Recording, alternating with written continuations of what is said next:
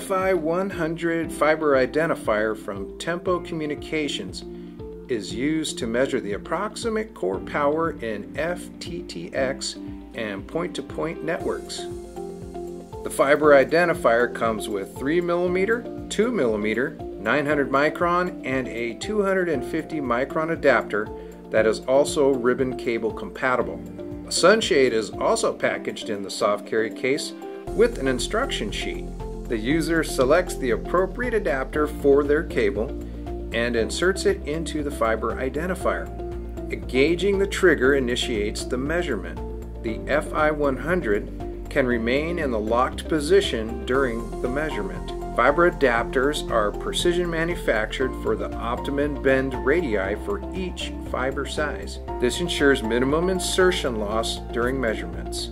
The FI-100 is used to passively measure the approximate core power and direction of light propagation in a fiber optic cable. The FI-100 will not cause network equipment to go into alarm mode since the induced insertion loss is very low. This makes the FI-100 safe to use on data-critical networks. The FI-100 is capable of sensing the presence of light in bend-insensitive fibers, which are being more widely deployed in fiber-to-the-home installations.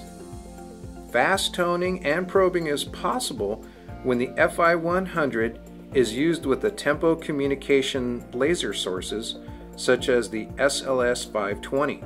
The FI-100 will sense the injected tone from the laser source, providing positive identification of the fiber under test with an audible tone and illuminating the respective LED.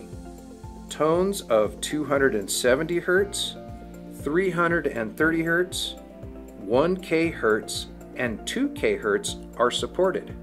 If the batteries are not of sufficient power, the DB LED will illuminate yellow, indicating low battery power and that the battery should be changed soon. If the DB LED illuminates red, the battery power is insufficient to make a measurement. For more info, visit tempocom.com.